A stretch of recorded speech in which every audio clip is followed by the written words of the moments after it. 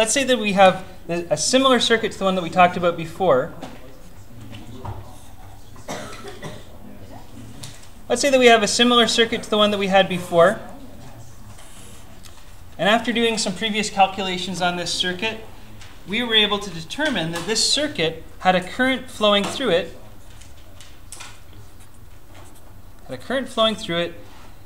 Equal to 0.5008125 amps. Let's just say that we had experienced a circuit like that in the past.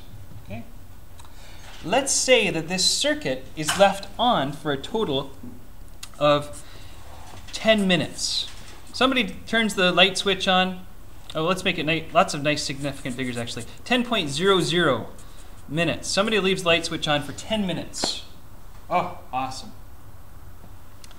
And I would like to figure out how many charges go through my light bulb in 10 minutes.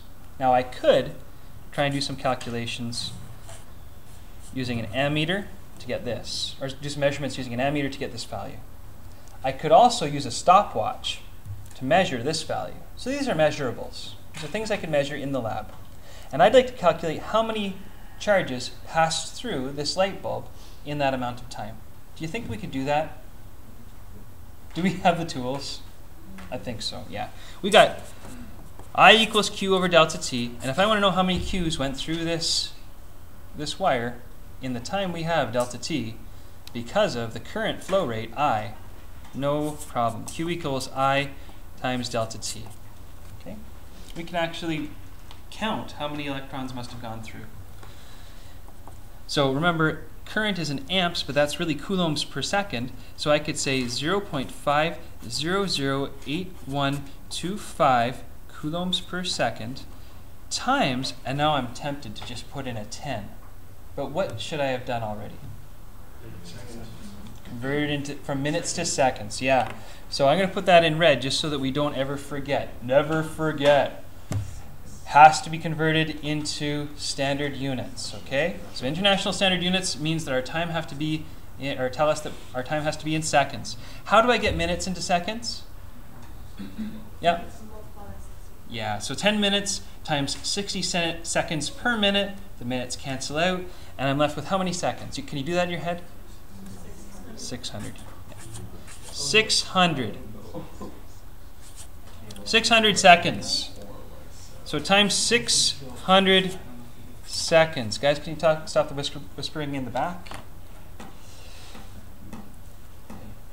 All right. So how many charges, or sorry, how many coulombs of charge go through this thing in 600 seconds? 300.487. 300.48. Is it 75? Okay, that's what I had written down. I just want to make sure I didn't make a mistake in my pre-calculations. Coulombs. And if we want to round that off to, I guess this amperage that we calculated it previously, but if this was a pure measurement, we could say we got to round it off to 4 sig figs, because this is our calculated value now. So 300.5 coulombs of charge passed through this load, and in this case the load is a light bulb. Now that could be one thing that we could pursue. But now that we know how many coulombs of charge went through this light bulb, could we then go and calculate how many electrons that represents? We came up with a formula for it. Our formula we came up with was Q equals NE, where E has the value of 1.6 times 10 to the power of negative 19. Do you remember that? Okay. Is it electrons per coulomb? Or sorry, charges per coulomb or coulombs per charge? Coulombs per charge. Coulombs per charge. Okay? So we're just going to say coulombs per charge. And we're going to do some isolation. Now we know the Q value. We want to know the N value. So we could say, all right, well that means that N is going to be equal to Q over E, or N equals 300, well let's put in the unrounded value, 300.4875 coulombs divided by 1.6 times 10 to the power of negative 19 coulombs per per elementary charge. And of course, the units on the bottom are going to invert when we divide by.